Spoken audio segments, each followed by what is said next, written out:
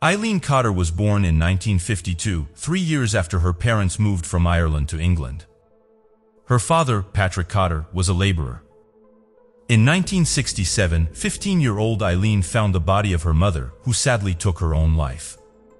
Eileen left school at 16 and worked at a holiday camp in Berry Island in Wales. Later on, she found work at a care home in Ireland. Just after 2 p.m. on June 1, 1974, a resident at a block of apartments in Hamilton Park, Highbury, North London, saw what she thought was a bundle of rags in the courtyard next to a block of garages. Another resident realized it was a body and asked her father to call the police. When police arrived at the scene, they documented that the female body was lifeless. The body was identified as Eileen Cotter's. She was 22 years old at the time. Eileen was found strangled with her one eye black and bruises on her face and neck. She was lying face down with her lower body exposed and her underwear and tights pulled down. Her handbag, glasses, and shoes were missing. Eileen Cotter's father released a statement detailing his daughter's short life marred by family tragedies after her body was found. A forensic examination was done on her body. A pathologist found that the cause was manual strangulation. DNA samples were recovered from 2 places on Eileen's body.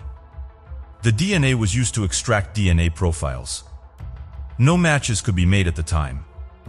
Police interviewed 92 potential suspects and carried out an extensive operation to identify local curb crawlers in their effort to find the attacker. Unfortunately, he was not identified and her case went unsolved. In 2012, 37 years after Eileen's body was found, the investigation was reopened. Following advances in DNA profiling, the trail went cold for 7 more years until 2019 when John Applegren came to the attention of police for attacking his wife and Smythe Applegren. He lived in the same area as Eileen when the crime was committed. John Applegren is an 80-year-old pensioner who was formerly a minicab driver and a bricklayer. He is from South Africa and had previously been married in South Africa to a woman with whom he had 2 children. It is not clear if Smythe Applegren is his second or third wife, as there are no details of a second wife, although many sources call his third wife. It was in February 2019 that he was arrested for domestic assault by his then-wife and Applegren.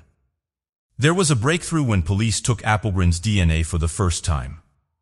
The sample was a 1,000,000,000 probability of a match to the DNA collected from Eileen Cotter's body.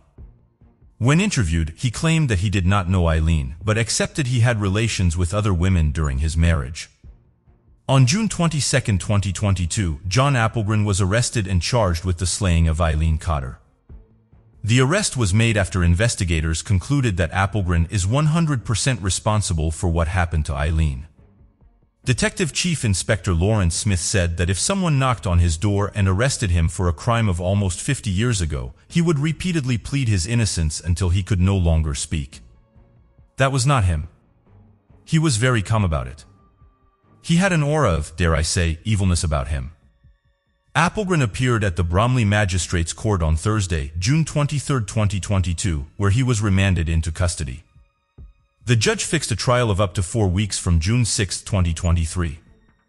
Opening the prosecution's case, Prosecutor Alexandra Healy said that DNA samples taken from Eileen's body in 1975 matched those of John Applegren of Brighton Close in Sydenham, southeast London.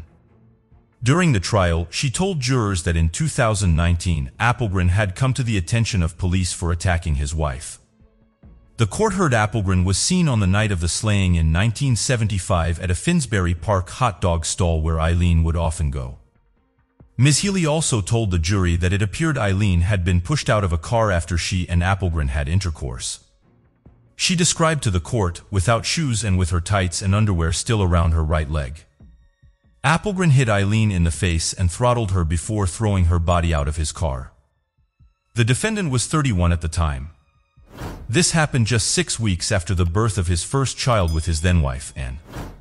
Applegren told police in 1975 when he was interviewed as a potential suspect that he was living in Leighton and never went to the Finsbury Park and Highbury area, which was a lie.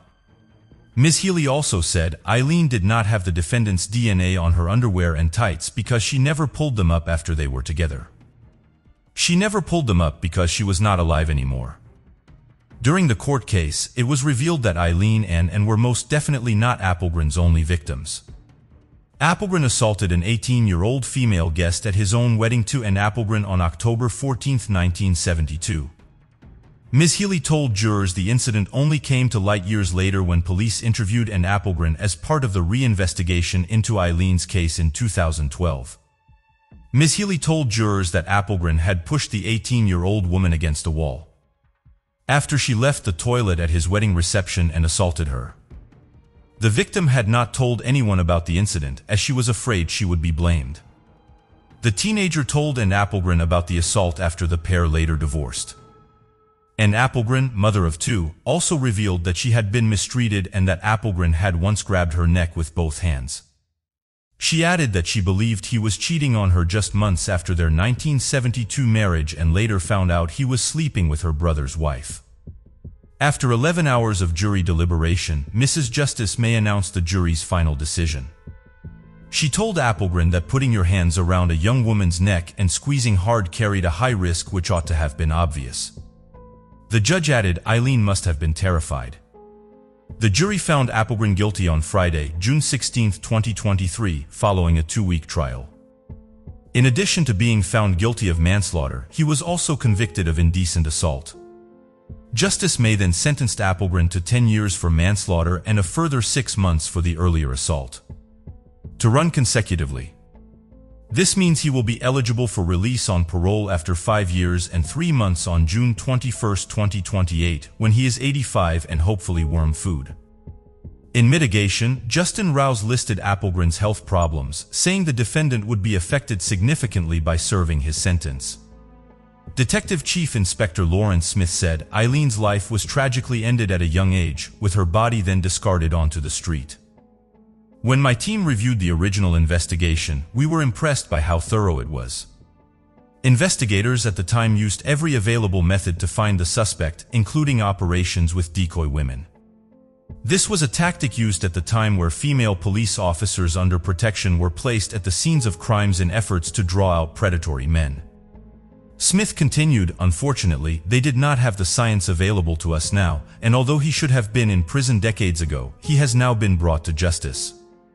Investigating violence against women and girls is a priority for the Metropolitan Police, and we will relentlessly pursue predatory men, whether a crime took place decades ago or today. Eileen's half-brother, Patrick Cotter, who was 5 at the time of her demise, said in a statement, I was not only deprived of a sister I had little time to get to know, the knock-on effect also meant I lost my mother who took her own life and my father to mental illness and alcoholism. This was all brought about because John Applegren took Eileen's life. 3 years after Eileen's strangling, my mother took her own life as the relationship between her and my father broke down significantly. Due to the fighting between them, I was placed in a care home where I suffered abuse until the age of about 11. It was never explained to me why I was placed in care, and I lived most of my childhood believing it is because of something I had done wrong. His statement continues, again, being a young child, I struggled to understand with little explanation given to me. My father drank heavily. But Eileen's demise and the loss of my mother caused him to drink even more, and he was eventually admitted to Springfield Psychiatric Hospital. Following this, my father went to live with his brother in Ireland. However, his drinking became too much and he also passed away. According to Patrick Cotter Jr., he has no memory of Eileen's funeral and has no idea whether she was buried or cremated. He also has no idea where she was laid to rest. As a result, he had never been able to visit her grave. Patrick continued, I spent a very unhappy childhood moving amongst various care homes and foster homes. However, when I was 14 years old, I was placed with my foster parents, John and Yvonne. I was very fortunate to be placed in a loving, caring home. They explained various aspects of my life that I did not know or understand, filling in the gaps, so to speak. I also had a half-brother from my mother who was 17 years older than me. However, when I was taken into care, he was told to avoid any contact with me. I felt as though I lost him as well. He was someone I was very fond of and have happy memories of. Was also taken from me. Patrick Cotter concluded, I would like to see justice for Eileen, whose life was cruelly cut short 49 years ago. As a result of the traumatic event during my childhood, I shut down emotionally. It has made it difficult for me to form close relationships. I only have very faint memories of my sister, but I believe she cared for me. Heidi Marie Erickson was born on December 14, 1984 in St. Paul, Minnesota. She was the daughter of John and Linda Erickson and had two brothers, Peter and Joel.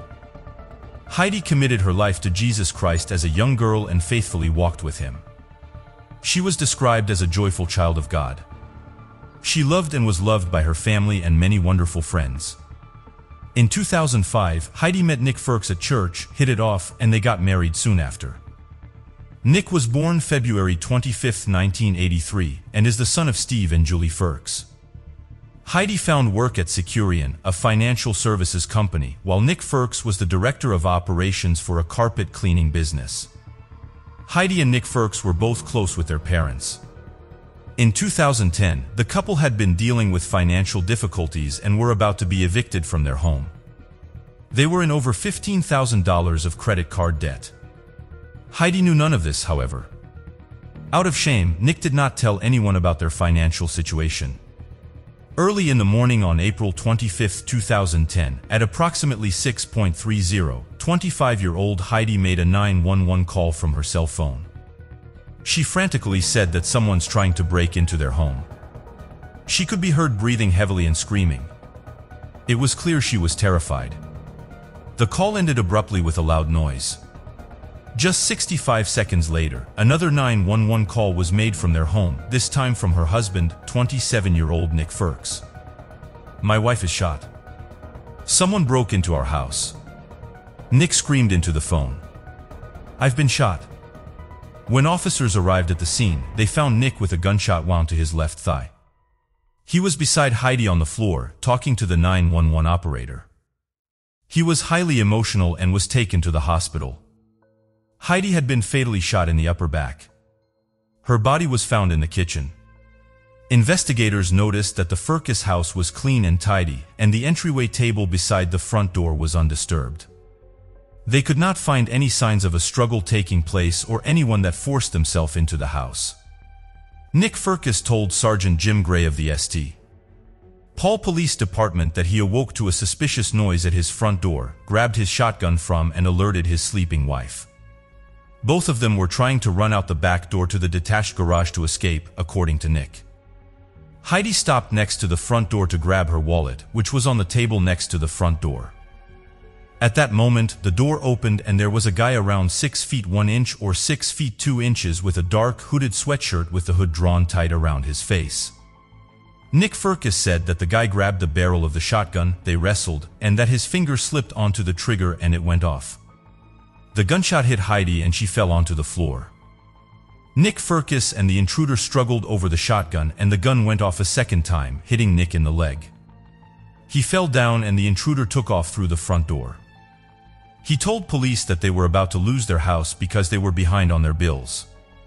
He said that they had not told any of their friends or family about the foreclosure or their need to be out of their house, but that they were going to tell their parents and friends and were planning to move later that day. According to him, they had planned to pack up their house on Sunday and Monday morning, put some of their belongings in the garage to get later, and find someone to stay with. Photographs and a video taken inside the Firkus home after the incident showed that despite having to be out of the house the next day, absolutely no packing had been done. Also, Heidi was scheduled to work on Monday, April 26th. She did not request a day off.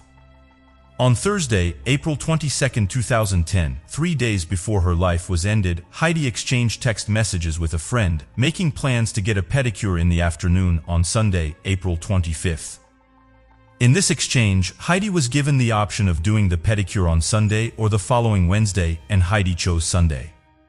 She also suggested that they all go to church together that Sunday morning. It was evident that Heidi knew nothing about the eviction or that they had to move to a new place. Heidi's funeral took place at the Calvary Church in Roseville, Minnesota, a week after she lost her life. Many messages sympathizing with her parents, Nick, and their family streamed in. She was remembered as a beautiful young woman, and the community was deeply saddened. On her tombstone, the words, "Joyful Child of God," are engraved. Extensive neighborhood canvassing and a canine search showed no sign of an intruder. He was never found. Investigators did note that Nick Firks perpetuated several false accounts to them during interviews. He became a suspect in the case when the police found no signs of a forced break-in or any missing items. There were also no background noises that indicated there was an intruder or a struggle taking place when investigators looked into the audio of the 2 911 calls made. Investigators also found only Nick Firks' DNA on the gun, and several witnesses testified there were no signs of a break-in. Nick Firks' attorneys claimed the intruder was wearing gloves and was in the home for only a couple of seconds, so he could not have left DNA evidence. Nick Firks retained the services of a defense attorney, Joe Friedberg, who recommended he cease contact with the St. Paul Police Department. At the advice of his lawyer, Nick Firks declined investigators' requests to sit down with a police sketch artist to create a composite of the alleged intruder. I knew they had used that as a lever to try interrogating him more, so I said, "No, we won't do that. But we'll hire an artist and do it," Friedberg told ABC News. Nick Firks and Joe Friedberg returned to the St. Paul's Police Department with their own sketch of the alleged intruder, who Nick Firks said was a male in his late 30s and wearing a hoodie. The police released the sketch through the media to see if any tips would come in. A woman identified Michael P. to police as a potential match. Investigators started researching him immediately, and they learned that he was engaged in a pattern of breaking into homes in St. Paul around 6 in the morning. However, Michael P. was incarcerated on the day of Heidi's slaying. Authorities subsequently cleared him of having any involvement in this case. A few months after Heidi's demise, Nick Firks met with a man, Rachel Watson. She believed he was the man of her dreams. Rachel is described as a loving, caring, and generous individual who is always ready to extend a helping hand. She is also known for her kind and amicable behavior, which helps her maintain positive relationships with everyone around her.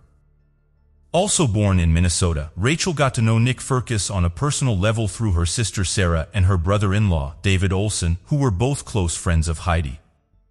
In fact, Sarah considered herself one of Heidi's best friends, and she was the one to insist that Nick Firks was a wonderful man who loved and took care of his first wife without fail. Neither Sarah nor David minded when Rachel fell in love with him. Before deciding to tie the knot, the two got married in August 2012 and moved into a house purchased for them by Nick Firks' parents. They welcomed their first child just a few months later. Neighbors who were acquainted with the couple claimed they appeared utterly in love. And they even went on to become proud parents of 2 more wonderful children. Yet with time, Rachel began doubting her husband's involvement in Heidi's case.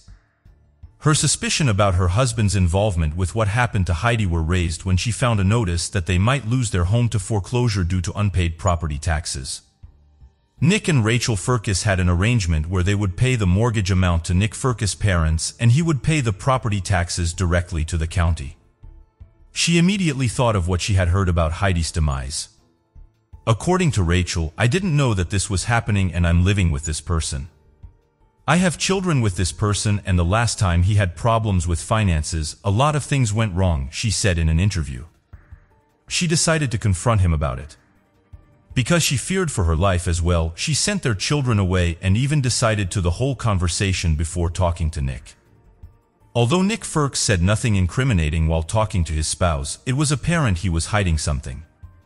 In one recording, Rachel said, "The fact that you're lying was so easy for you to do in front of me over and over and over makes me think that I could end my wife's life?" He responded. She replied yes. This worry kept nagging Rachel until she could not take it anymore and divorced him in 2019. Rachel told ABC's 20 to 20 that catching Nick Firks in a substantially similar lie was what led her to see the 2010 event in an entirely new light. In 2019, Sergeant Nicole Sipes of the St. Paul Police Department took a new look at Heidi. "The case always bothered me because the circumstances did not seem to fit what happened," Sipes said. Once Sipes learned of Nick Firks' recent divorce from his second wife, she reached out to Rachel, who shared her suspicions. "She could have also been a victim," Sipes said. In May 2021, Nick Firks was arrested and for the first time officially charged with taking his first wife's life. The investigation showed Nick Firkus was served with foreclosure in June 2009, and their house was sold at a sheriff's auction in the same month, 10 months before Heidi was slayed. Eviction proceedings had been filed in February, and an eviction hearing was held on March 8, 2010, which Nick Firkus attended alone. The lockout date was originally set for April 9, 2010. Nick Firks called the attorneys and stated his grandmother was in hospice and asked to move it to April 26. However, investigators found no evidence either of his grandmothers were in hospice or passed away in 2010. In a review of correspondence between the couple and financial documents found in the home, investigators were unable to find any proof that Heidi knew of the impending eviction. Nick Firks' trial started in February 2022. Defense attorneys argued Heidi knew about the foreclosure and impending eviction. Prosecutors, on the other hand, said she did not know, and her husband was desperate. Nick Firks, the complaint said, had done absolutely no packing and kept Heidi completely in the dark about the fact that they were about to be evicted on April 26, 2010, which was one day after the slaying. Investigators have reviewed the text messages and emails sent to and from Heidi and Nick Firkus' cell phones and email accounts. There is not a single message that references foreclosure or eviction proceedings or gives any indication that they would need to move out of their house imminently. On the contrary, on March 11, 2010, wish we weren't tied down to our house so we could move somewhere fun. The law firm handling the foreclosure and eviction has no documentation signed by Heidi, and their representatives never had any contact with Heidi. All their contacts were with Nick Firkus. Investigators have spoken with Heidi's family, friends, and co-workers, and not one person said that Heidi ever said anything about foreclosure, eviction, or needing a place to stay or store their belongings. In April 2010, Heidi emailed Nick Firks multiple times regarding scheduling a meeting with a realtor who helped them buy their house and who was referred to as JS and also a friend from church. Nick Firks responded by saying that he had been in contact with JS on April 23, 2010. Heidi sent Nick Firks an email asking whether he had heard from JS. Nick Firks responded, "JS said that he's ready to meet when we are. I told him Monday should be good." Police interviewed JS, who said that he had not spoken to Nick Firks in over a year and that there was no meeting scheduled for any Monday. The FBI also combined their ballistics testing and a virtual model of Heidi and Nick Firkus' house to prove that the shots were most likely not accidental in the middle of the struggle, but deliberate. However, Nick Firkus' attorney countered that these findings did not necessarily disprove his version of the events. Finally, the prosecutor asked the big question. Did you have anything to do with the incident in which Heidi lost her life? No, Nick Firkus said. Absolutely not. Ramsey County prosecutors argued that Nick Firkus hid details of their financial troubles from his wife and took her life due to the shame of their impending eviction. It wasn't just going to be the loss of his house. It was going to be the realization that he had lied to his wife. And he had lied to his friends. He had lied to the community for many years, Ramsey County Assistant District Attorney Elizabeth Lamon said.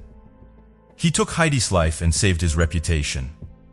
Senior Assistant Hennepin County Attorney Rachel Craker said at the trial where she aided Ramsey County prosecutors in securing the conviction.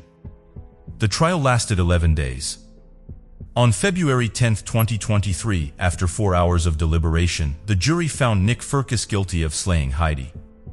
Robert Richmond, Nick Firkus' defense attorney, refuted these allegations, but nevertheless, he was found guilty on all the charges against him. In April 2023, Firkus was sentenced to life in prison without the chance of parole. It took more than a decade for this case to be solved, and it could very well have still been unsolved if Firkus was not caught in a big lie by his second wife, Rachel. Nick Firkus' family declined a request from ABC News for an interview, but issued a statement in support of him. He was wrongly convicted and sits in jail for a crime he did not commit. This is not just the belief of heartbroken parents, a part of the statement reads, after 13 years, Heidi's family and friends found some sort of closure. They had this to say in a statement: because of the lies we were told as early as the day after her life was ended, along with the pressures to believe them, it has been virtually impossible to find closure to our grief as the shock begins after what happened to Heidi. The realization quickly set in that everything Nick Firks was telling us betrayed who I knew my sister to be, Heidi's brother, Peter Eriksson said. The fact that he had the audacity to peddle a story that was so obviously inconsistent with Heidi's character was, and still is, very much insulting and offensive to me and everyone else who actually knew and loved her. I really miss my sister, he added. Heidi's mom, Linda Eriksson, holding back tears, said Nick Firks' unthinkable actions robbed her daughter and loved ones of participating in that adventure of life with her. She looked forward to being a mother, she said of Heidi. Because of Nick Firks, I never get to see my friend again, Jessie Bain added. Because of him, Heidi is missing out on so much. At present, Rachel still resides in St. Paul, Minnesota, where she owns and operates her own cosmetics company, Be Lovely. On top of it, she is also a vocal advocate for victims of human trafficking. In fact, reports indicate that Be Lovely donates 10% of each sale to organizations that work for victims of trafficking and other social injustices. It honestly is great to witness Rachel's success. Nick Firks is serving his life sentence without parole at the Minnesota Correctional Facility in St. Cloud, Minnesota. Morgan Bauer was born on April 13, 1996 in Memphis, Tennessee. She was the only child of Sherry Keenan and an unknown father. Morgan grew up in Aberdeen, South Dakota and graduated from Central High School in 2014. She was a pretty girl with blue eyes and brown hair. Morgan had a passion for music and art, and aspired to become a tattoo artist. She had a number of tattoos herself. One of those tattoos was a butterfly that symbolized her freedom and transformation. Her other tattoos were a sun-moon near her right shoulder inside a Celtic design, an anchor with the words, "Whatever you love can be taken away, so live like it's your last day," on her left wrist. A blue and orange jellyfish on her arm from her inner wrist to elbow, and a black tree and flowers on the back of her neck. She also had her ears gauged and her lip pierced twice. Morgan was an avid reader and writer, enjoying books from all different genres. She also wrote poems and stories on her blog, and had been dancing since she was 3 years old. She participated in various competitions and shows. She started dating Jose Rodriguez when she turned 18. The two of them met online. Morgan also had a dream of becoming a journalist or photographer. She always carried her camera with her. Morgan was active on different social media platforms. She posted photos of herself and her friends, as well as inspirational quotes and memes, especially on Facebook, Instagram, and Twitter. She had thousands of followers who admired her beauty and personality. Morgan loved to travel and explore new places. She had visited 13 states in the US and had plans to visit more. She decided to leave the small town of Aberdeen in South Dakota and move to Atlanta, Georgia in search of a new independent life. She left on February 12, 2016. Morgan had a pet cat named Luna whom she adored. She adopted Luna from a shelter and left the cat with her mother when she moved. She stayed with a man she had met on Craigslist for the first night in Atlanta. Their arrangement included that Morgan cleaned the house until she managed to find a job. Unfortunately, this agreement did not work out between the two roommates. She then stayed at different hotels. Morgan took a job as a dancer in a Gainesville, Georgia club called the Top of Gainesville. She and her mother were in contact every day or every other day through social media or phone calls. Morgan also remained in contact with friends until February 25, 2016. It was then that she abruptly went silent. On that specific evening, she was dancing at Top of Gainesville. Afterwards, Morgan, Morgan's co-worker, and her co-worker's boyfriend all left the club together. They dropped Morgan off at the Citgo gas station in Covington, where she got into a green Eclipse with an unknown driver. That would be the last time Morgan was seen alive. Her mom, Sherry Keenan, became concerned when she could not reach Morgan. She decided to go to Atlanta to find Morgan. Sherry went to the last motel that Morgan was staying in. There she found that all of Morgan's luggage was still in place. This indicated to her that Morgan did not run away. Sherry then talked to Morgan's boyfriend, Jose Rodriguez, to hear if he knew anything about where she could possibly be. Jose told her that he loved Morgan and was worried about her safety as well. He also said that he had not seen her or heard from her. On March 8, 2016, after not hearing from Morgan for over a week, Sherry Keenan reported her daughter as missing to the Atlanta Police Department. According to her cell phone records, officers determined that Morgan's last phone call was made to Jose on February 25, 2016. In Morgan's last Instagram video, she was seen walking in the Yellow River Park in Newton County, Georgia. An unidentified man could be seen walking behind her. Morgan's Instagram was private, but Sherry Keenan said a friend of her daughter sent her a screenshot of Morgan's last post. It showed that it was posted on February 26, 2016, a day after she was seen climbing into the green eclipse. That meant police were looking in the wrong places based on an incorrect timeline. Investigators tried to identify the man in the video to gather information, but they were unable to do so. Multiple law enforcement agencies got involved in the attempt to locate Morgan. Family members spoke to news outlets to share more information about the missing teen. Her disappearance sparked a massive online search due to the huge following she had. She had moved to the Atlanta area only about 2 weeks before she went missing, leaving nothing but unanswered questions in her absence. Despite investigators' best efforts, they were unable to locate Morgan. They did not know if she left willingly or if foul play was involved. Sherry Keenan said in 2019, "There is not a lot of information out there. Morgan is a cold case, but an active cold case with the Atlanta Police Department."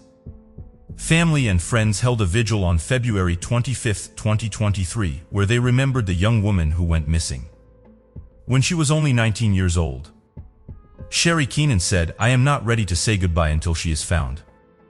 She organized a Saturday vigil at the Yellow River Park in Newton County.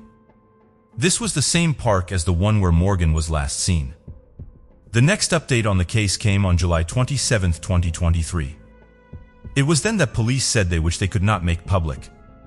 The information had prompted investigators to go back and review the case from the beginning. It then led to a search warrant for a property on 2 South Broad Street in Atlanta. Based on the new information, it was suspected that Morgan's remains might be buried there.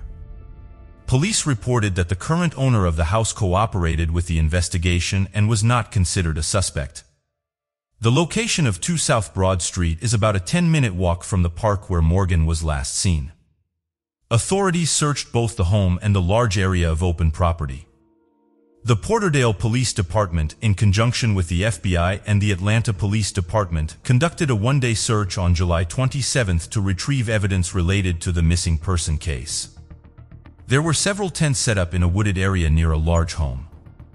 Police released videos of FBI agents slowly combing the property in grid formation. Police said after the search that they believe Morgan's life was taken and her body was dumped.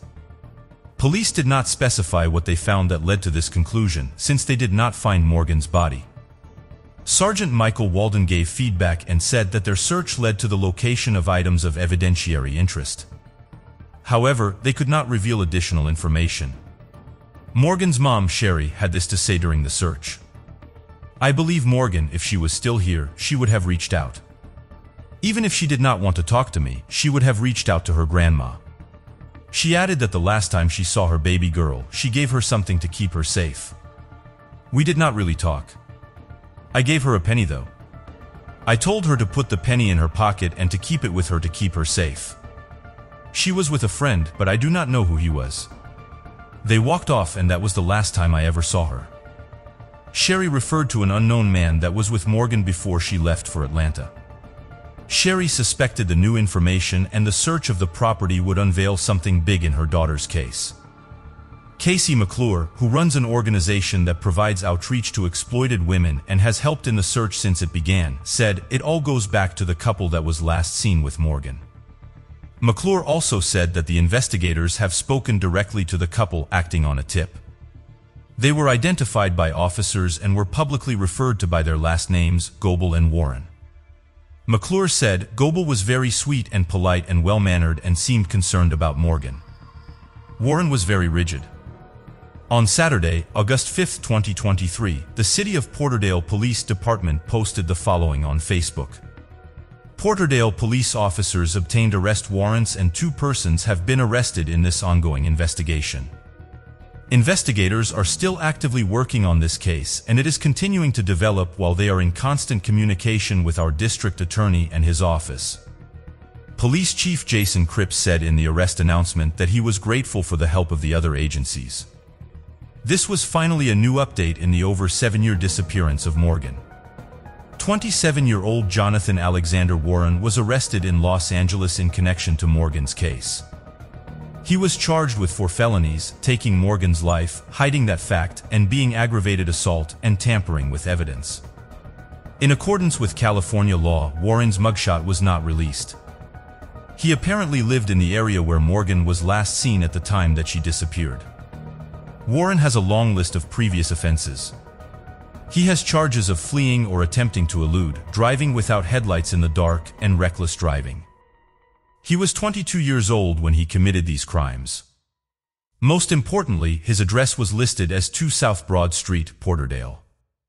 This is the same address where the latest search for evidence was done. 27-year-old Caitlin Goebel was arrested in Peoria, Illinois, also in connection to Morgan's case. She was charged with 2 felonies.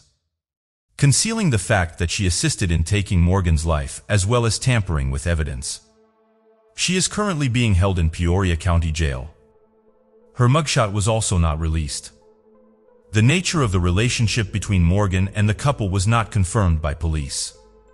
Newton County District Attorney Randy McGinley said his office is hopeful that Morgan's family will soon see justice. I always look at it from the victim's perspective, or in this case, the victim's family. This family has been waiting for years, not knowing what has happened. He also said that right now they were still waiting on Warren and Goebel to be extradited back to Newton County, so they can begin to review the case files. We do not usually have the entire case file until the arrest is made, so we need time to review the case file, McKinley added. On Monday, August 7, 2023, Morgan's mother was not ready to speak on camera about the news of the arrests, but instead posted an update on the massive Missing Morgan Facebook page. Sherry Keenan described Morgan as charismatic, gentle-hearted, beautiful and funny. She also said that Morgan was her best friend and that she missed her terribly. What we cannot share is speculation, she wrote. Please understand, legally and currently, Morgan is still considered a missing person. While we are so grateful that arrests have been made, this is an ongoing investigation. Paxton Gilbert, a friend of Morgan, had this to say after the arrests. It is a big shock.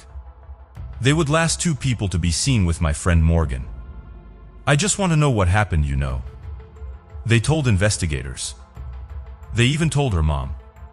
They dropped her off at a gas station, and that is the last they saw of her. The new information that investigators received was an informant that said investigators should take a new look at Warren and Goebel. The evidentiary items found at the couple's home confirmed to investigators that they were responsible for taking Morgan's life. The hope is that the couple will admit to what they did and tell investigators where Morgan's body can be found, can start the healing process.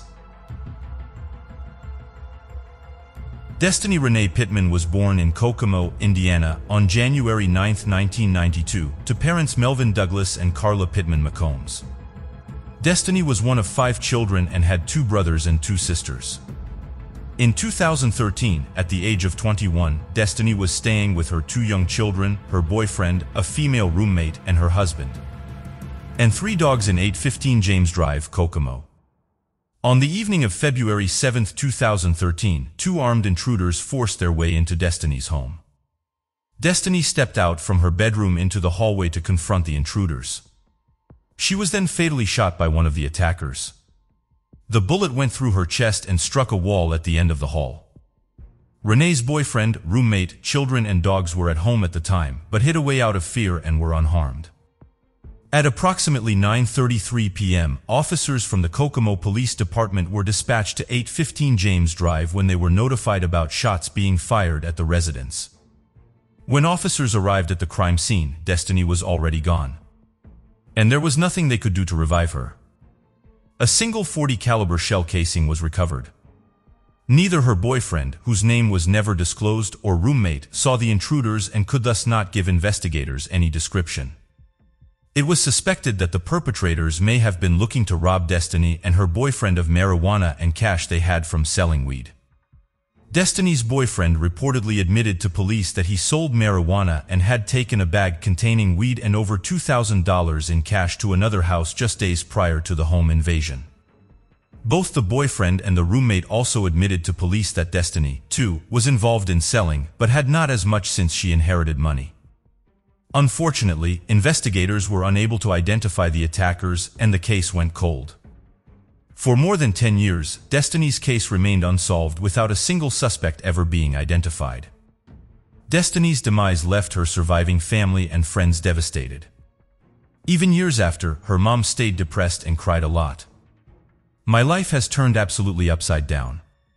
They took my child for no reason. Whoever it was, I hope they are satisfied. They did not get anything out of it. She was just getting ready to start modeling and have a life for herself." Her mother said, not knowing who did this to her daughter or why eats at her each and every day. On March 2, 2023, 2 men were finally identified as suspects in Destiny Pittman's case. Investigators announced the arrest of 32-year-old Joey McCartney and 36-year-old Jesse McCartney. Joey McCartney was taken into custody by U.S. Marshals at the crack of dawn at a residence in Graham, Kentucky. Jesse McCartney was arrested by U.S. Marshals and local police at a residence in Kokomo. Graham and Kokomo are more than a 4-hour drive apart. As a result of the continued investigation since 2013, along with citizens continuing to provide leads, investigators with the Criminal Investigation Section were able to determine that these 2 individuals were responsible for what happened to Destiny. On December 5, 2022, a woman called in and claimed to have information about Destiny's case. She told police she could not keep this information to herself anymore after repeatedly seeing press releases on the case over the years. According to the court documents, this informant claimed to have been with Jesse McCartney on the night Destiny's life was ended, and had been sitting in his white Jeep Cherokee outside Destiny's home. According to the informant, Jesse and Joey said they were running an errand, which the individual reportedly believed meant a deal that involved illegal substances. Jesse reportedly told the informant to stay inside the vehicle while he proceeded to put on black leather gloves and grabbed his handgun. Jesse at Destiny's front door before the pair entered the residence. The 2 of them then started searching the home, which police believe it was for substances that Destiny and her boyfriend were selling. The informant heard a gunshot and saw both men come running out of the house. Jesse was sweating heavily and had a large bag of marijuana and cash in his hand, according to the informant. She alleges that she and Jesse drove back to his apartment and Joey joined them. She said Jesse then made her drive back by the home the next day. When they drove past, there was police tape surrounding the house. The informant also told police about Jesse McCartney changing his phone number and said he still lived in Kokomo on Monroe Street. She said he sold his gun and Jeep 6 months later after the crime was committed. The woman told investigators she did not come forward sooner because she was scared and still is. She had an alleged history with Jesse. Lee showed Destiny's boyfriend photographs of Joey and Jesse McCartney after the new revelations. The boyfriend stated that Joey looked familiar and might have visited before with a comment, but it was still unclear to investigators whether Destiny knew the McCartneys. The 2 men each faced charges for taking Destiny's life as well as burglary. Jesse McCartney faced additional charges of robbery and possession of illegal substances. The brothers were held without bond for the alleged connection to the case, with their hearing taking place in March 2023. Jesse McCartney's trial took place on August 11, 2023, and he was acquitted of some of the charges against him since it was determined he was not the one that shot Destiny. Joey McCartney's trial is yet to take place. Gretchen Eleanor Harrington was born on June 13, 1967, in the quiet town of Marple Township, Pennsylvania. She was the beloved daughter of Harold Boyd Harrington and Anna Cover Harrington. Gretchen had 3 sisters, Zoe, Anne, and Jessica. The girls grew up in a household filled with love and sibling companionship. Undoubtedly played a crucial role in shaping Gretchen's character and forming cherished memories. Her father, Harold Harrington, was a pastor and dedicated his life to serving various congregations of the Reformed Presbyterian Church of North America. On the morning of August 15, 1975, 8-year-old Gretchen Harrington left her home on 27 Lawrence with her Bible in one hand. She was on her way to go to summer Bible school camp at the Trinity Church Chapel Christian Reformed Church on 140 Lawrence Road. This was the premises of two local churches.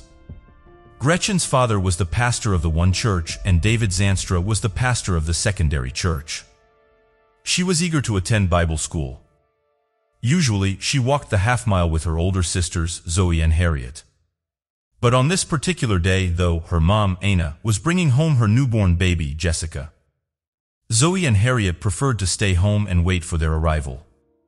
Pastor Harrington encouraged Gretchen to go to Bible school to keep up her perfect attendance record. Therefore, Gretchen was all alone as her father waved goodbye to her. She began her stroll up the hill to the church just after 9 a.m. A child walking alone on a sunny summer day in a place like Marple was hardly unusual. It was not regarded as dangerous or risky. This was the 1970s in a leafy suburb. Kids played various games outside till all hours. They played on the streets, in the dark, and in the woods. They cooled off in Darby Creek, which ran behind Gretchen's home without a care in the world. Kids walked to their friends' houses blocks away, no cell phones or GPS watches to tether them to their parents. Marple was as safe could be. At around 9 to 9:30 a.m., the children arrived at the camp, and the first activity on the agenda was a morning exercise session, led by David Zanstra, the other pastor. At approximately 10 a.m., half of the children were then transported to the Reformed Presbyterian Church for the remainder of the day. Zanstra was one of the people responsible for transporting the children.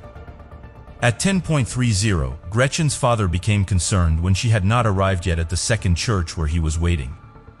Harold began searching Lawrence Road to see if maybe Gretchen had wandered off or went home.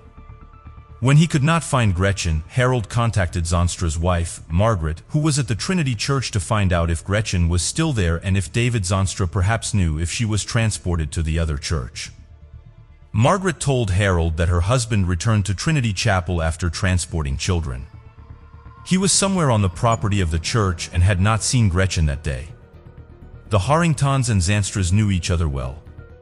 The two families lived close to one another. Both dads were in the same line of work, and both moms filled the stereotypical role of pastor's wife. One of Zanstra's daughters was Gretchen's best friend. When David Zanstra learned that Gretchen's father was looking for her, he called the Marple Township Police Department at Harold Harrington's request and reported Gretchen missing.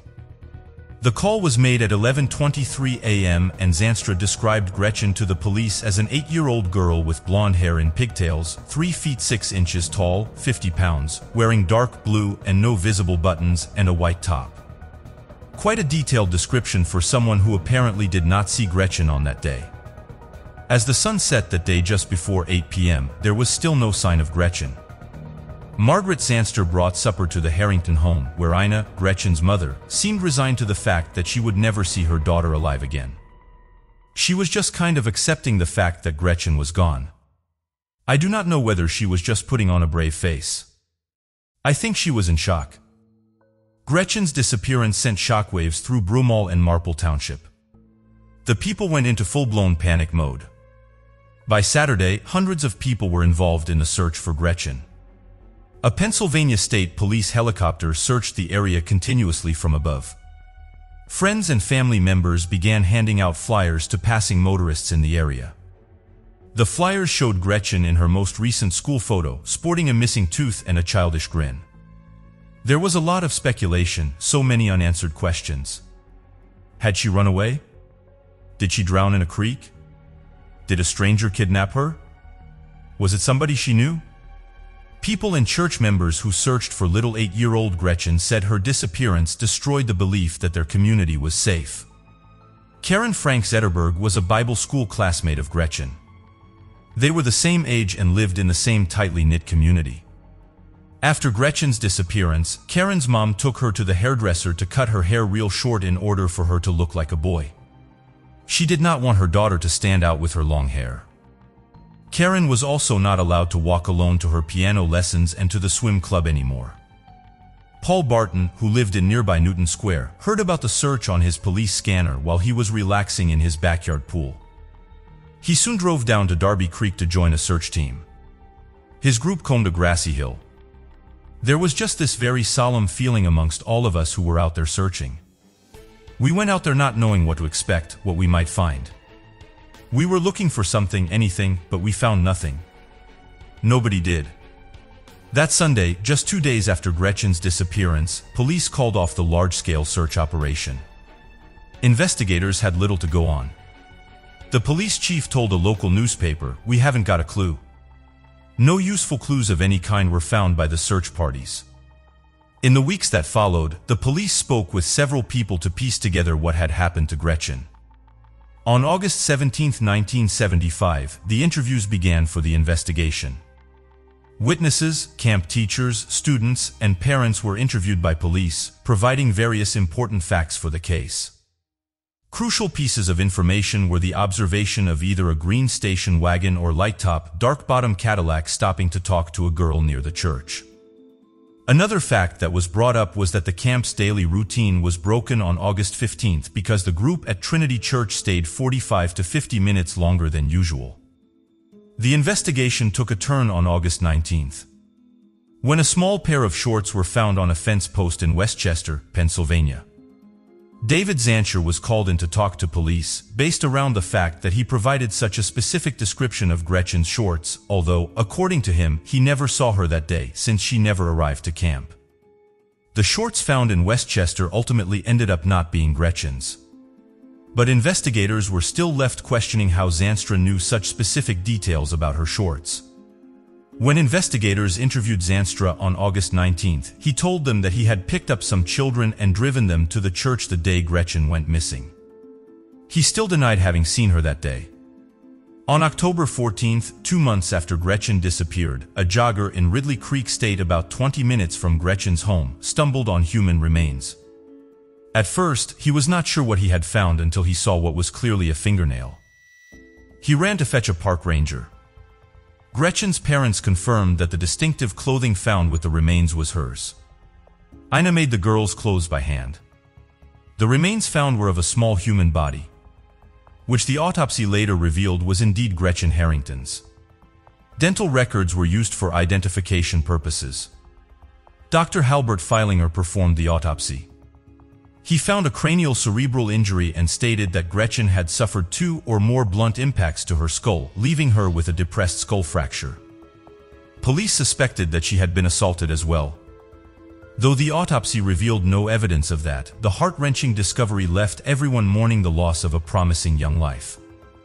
The Sunday after Gretchen's body was found, her father Harold delivered a sermon at church. Gretchen, with her simple faith in Christ, is free, he declared. But the perpetrator is in terrible bondage.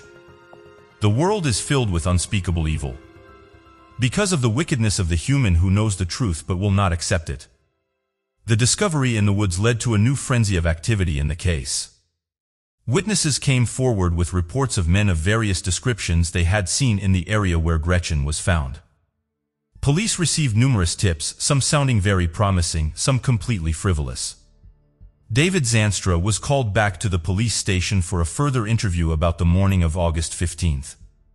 Zanstra told police that he started picking up children for the opening session at 9:10 a.m. and was finished with the pickups and back at Trinity Chapel by 9:30 a.m. He denied ever seeing Gretchen and told police that he was unaware she was even missing, until he was called to the Reformed Church at 11:05 a.m. by Harold Harrington, Gretchen's father. Investigators looked into a series of potential suspects, including several known offenders of assault living in the area. Nothing led to an arrest. What happened to Gretchen became a mystery for decades. No one knew who took her life. The case went cold. Joanna Falcon Sullivan was only 9 years old in 1975 when Gretchen's slaying took place. She was born and stayed in Brummel, Delaware County at the time. The case had always haunted Sullivan. She became a veteran journalist and wrote a true crime book detailing the ongoing investigation in Gretchen's case. Sullivan said, "I grew up in Brummel. My co-author Mike Mathis grew up in Brummel as well. He grew up in Lawrence Park where this happened. It affected both of us as kids, and it affected a lot of kids our age. Sullivan started the book during the pandemic, and Marple's Gretchen Harrington tragedy was released in October 2022. The novel was Sullivan's first book. But she said she does plan to revise this true crime book to reflect any updated information about this case as it unfolds. Naturally, when detectives retire or pass away, other investigators inherit their cold cases. In the case of Gretchen, Sergeant Coffin became the head investigator. When a woman called Marple Police and wanted to talk to somebody about Gretchen, our message went to Coffin's phone. He was sitting at Marple Township Police Headquarters when he heard the voicemail. The woman said she thought she knew who was responsible for what happened to Gretchen and talked about an attempted kidnapping around the same time. She also mentioned that she kept a diary in the 1970s in which she recorded some of this information when she was a 10-year-old girl living in Havertone, about 3 miles east of Marple. The woman still had the diary in her possession after all these years. Sergeant Coffin got in touch with Pennsylvania State Police. Though the case remained open with the Marple cops because Gretchen had last been seen in their jurisdiction, the state police technically became the lead investigatory agency once the remains were found in the state park. Coffin noted, "I have 4 detectives in my division. The state police have so many more resources." State troopers scheduled an interview with the woman. She is designated in court documents only by her initials, SF and CI number 1, the terminology used for confidential informant. The interview would turn out to be a monumental development in a cold case that had been unsolved for nearly half a century. And monumental developments in decades-old cold cases do not happen that often. The woman told the state on January 2, 2023, that she had been childhood friends with Gretchen and Zoe Harrington, one of Gretchen's sisters. She was also friends with David Zanstra's daughters, Mara and Kristen, and that she would often play at the Zanstra home. She frequently slept over at their house. During one of these sleepovers, when she was 10, she told the troopers she awoke in the middle of the night to find Pastor Zanstra touching her inappropriately. She shifted her position and he immediately hurried from the room. The next night, he touched her again, she said. When the girls woke up the following morning, the woman said she mentioned David Zanstra's odd behavior to Mara, his one daughter, and then Mara told her something to the effect of, "He does that sometimes. And sometimes I hear my sister crying in the middle of the night." When the girl related the incidents to her parents, they told her she was not allowed to sleep over at the Zanstra house anymore. Notably, police believe the incident in question occurred exactly 1 week before Gretchen vanished. A short time afterwards, the Zanstras moved to Plano, Texas, a Dallas suburb. Also told state police about another child in the neighborhood with whom she was friends, a girl named Holly. According to her, somebody had attempted to kidnap Holly. She wrote the following entry in her diary, which she turned over to the state troopers. In one entry dated September 15, 1975, she wrote, "Guess what? A man tried to kidnap Holly twice. It is a secret, so I cannot tell anyone, but I think he might be the one who kidnapped Gretchen. I think it was Mr. Z." She confirmed to the troopers that the Z stood for Zanstra. Local police had questioned Zanstra twice back in 1975, along with many other people. Some witnesses had said they saw Gretchen outside a car, talking to someone sitting inside. On the morning she disappeared. Some of the descriptions of the car matched one of Zanstra's, but Zanstra always insisted he had not seen Gretchen on the day in question. Bizarrely though, as you the viewer would already have noted, there was an investigatory gap never explained by Marple police. Zanstra was able to give an accurate and detailed description of the homemade shorts Gretchen was wearing that day, even though he supposedly had not seen her. Sadly, the original Marple detective in her case passed away in June of 2020, and therefore there is no explanation for the state troopers tracked Zanstra down to a lakefront home in Marietta, Georgia. He and his wife had moved there. Zanstra agreed to meet the troopers at the headquarters of the Cobb County Police Department on July 17, 2023.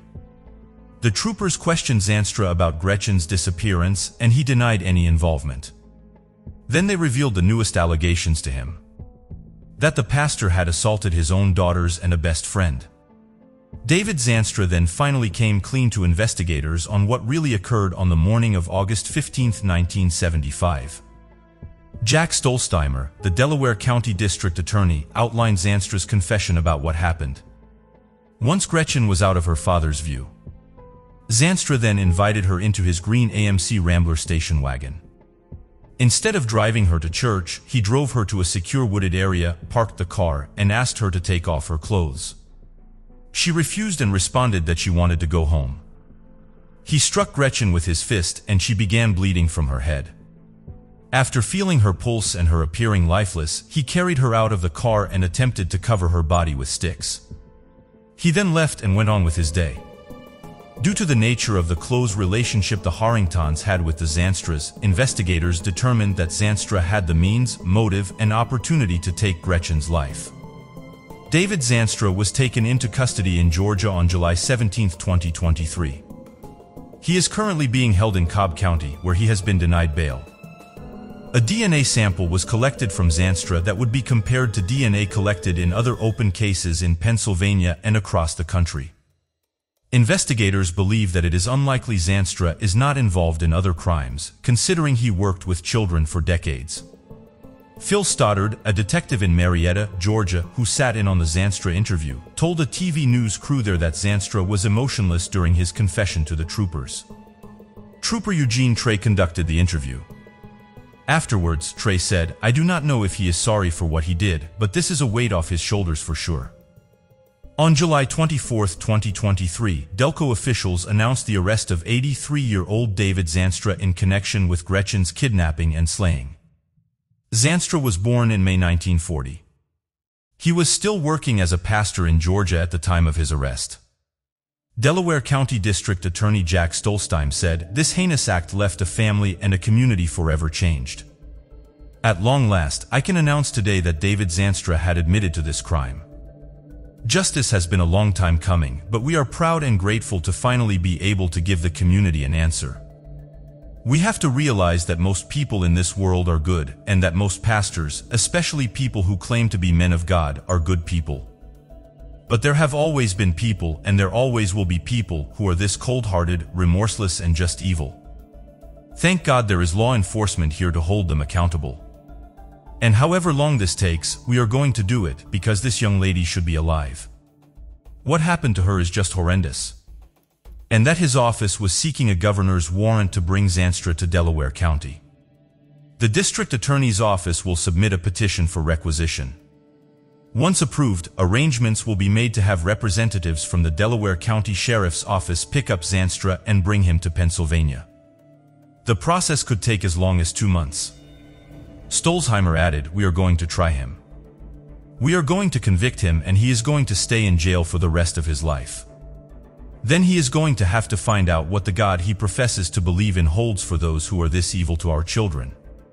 He slayed with his bare hands this poor young girl and then lied about it for 48 years. He ended this girl's life that he knew and who trusted him. And then he acted as if he was a family friend, not only during her burial and funeral, but for years." Chief Graff of the police department in Marple Township said during Monday's press conference, "If you're a praying person, you can certainly pray for Gretchen, and I do not think she needs it. She is in God's hands. You can certainly pray for the evil man responsible for this, because he is going to need it." The charges filed against Zanstra have brought a sense of closure to Brummel, Pennsylvania, which has been haunted by Gretchen's case for nearly 48 years. Gretchen's demise had transformed this community. Pre-August 1975, it was Anytown, USA. Post that day, it changed everything for the kids. For the parents, for the families, for everybody, because nobody could do anything anymore in the innocence that they used to do it before this happened. Jim Cristaldi, who as a youth delivered newspapers to the Harringtons, spoke fondly of a pre-disappearance childhood in which he and his friends would spend countless hours building forts in the woods with only the light of the moon. But right after Gretchen vanished, Crystal, a teenager at the time, found himself in search parties in those same woods looking for Gretchen or anything that might have led to her whereabouts. We were innocent, and this absolutely shattered our innocence. Pennsylvania State Police Lieutenant Jonathan Sunderland said in a statement, "The residents of the Commonwealth can have confidence that law enforcement will not rest until justice is served. This case has been investigated by generations of detectives, and they all are owed a debt of gratitude for never giving up. Particular recognition is due today to Corporal Andrew Martin of the Criminal Investigation. His determination to build upon the work of his predecessors and his belief that the case could still be solved have been instrumental in getting us to today's announcement." Michel Delon, President and CEO of the National Center for Missing and Exploited Children, said, "Today's announcement is a testament to the power of perseverance and a family and community's commitment to justice. Regardless of how much time has passed, we know answers can be found. As we mark this achievement, we applaud the incredible efforts of the Delaware County District Attorney's Office, the Pennsylvania State Police, the Marple Township Police, and their partner law enforcement agencies, and the Cobb County Police Department for their unwavering dedication in this case. Protect children, and we're keeping Gretchen's family in our thoughts, as well as the many other families out there who are still searching for answers."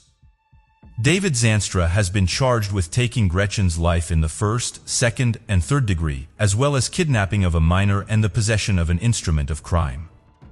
The website of the Christian Reformed Church lists Zanstra as a retired minister, and said he was ordained on September 20, 1965. In addition to the Trinity Chapel Christian Reformed Church in Brummel, Zanstra also served at churches in New Jersey, California, and Texas between 1965 and 2005. The Christian Reformed Church said in a statement on Monday that it wanted to extend their condolences to the family of Gretchen Harrington. "We are additionally grieved to hear that a CRC pastor has been arrested in the case. We recognize that we live in a broken and sinful world where violence can happen anywhere by anyone, even within our churches and by leaders we hold to the highest standards." David Zanstra's wife, Margaret Zanstra, did not immediately respond to a request for comment after her husband's arrest. While the Marple community now has most of the answers it had been seeking for all these decades, many of the residents had not found peace in the shocking turn of events. It was much easier to believe that some outsider had done this. Some deranged, itinerant offender who had somehow wandered into town, snatched up a young girl, and then disappeared just as quickly, taking his evil with him to whatever unfortunate place he landed next. Instead, it was a respected member of their community, a religious leader with a wife and young girls of his own, a wife who had brought supper to the family of the girl he's confessed to slay.